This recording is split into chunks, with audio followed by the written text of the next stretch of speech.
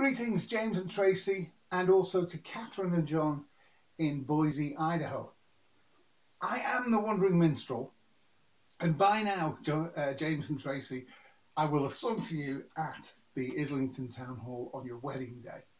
And I hope you enjoyed your song. But here is a video performance of it here at Sherwood Forest for you to keep forever. Now, James and Tracy, it's your wedding day. So they've sent this minstrel here today. You've come from Boise, Idaho, the potato capital of the world, you know. You've travelled to this sacred isle because you are such Anglophile. You love everything British, and this might sound bizarre, but you're more British than most British people are. Congratulations, James and Tracy, on your wedding day.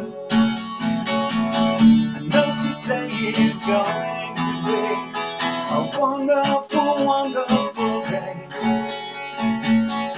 Your Prince Charming's better looking than James's great uncle Richard III. Now you've been conquered by William's descendants, so I've heard. And I know how much you both love Shakespeare. That's the bard and also the cat.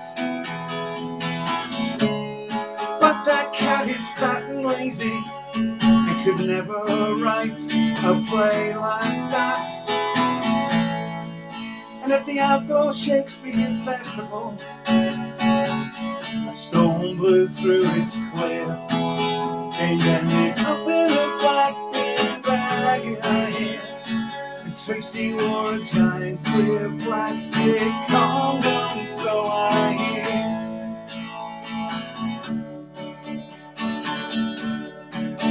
Congratulations, James and Tracy, on your wedding day. I know today is going to be a wonderful, wonderful day. Your Prince Charming's better looking than James's great uncle Richard III. Now you've been conquered by William's descendants, so I've heard. Now, James, you are an author. You write historical fiction. This is true. You write about the Romans and the Battle of Waterloo. You love the Iron Duke of Wellington, and I hear that you've been seen dressed up as him in a big red coat at a fancy dress party in Halloween. Congratulations, James and Tracy, on your wedding day. I know today is going to be a wonderful, wonderful day. Your Prince Charming's better looking than James's great uncle Richard III. Now you've been conquered by William's descendants, so I've heard. So now this song is ending. There's still one thing that's left to do. We must take a picture of James and Tracy, and with George the monkey too. So friends, Romans and countrymen, as I bid you farewell, I guess it just seems right to say that it's true that all's well that ends well. Congratulations, James and Tracy, for your wedding day.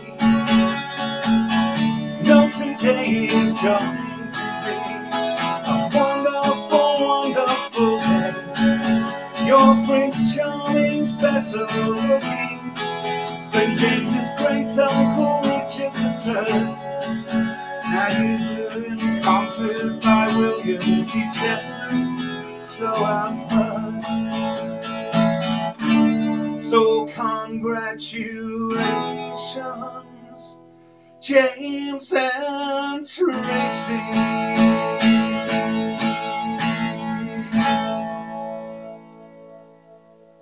Congratulations, James and Tracey. Bye.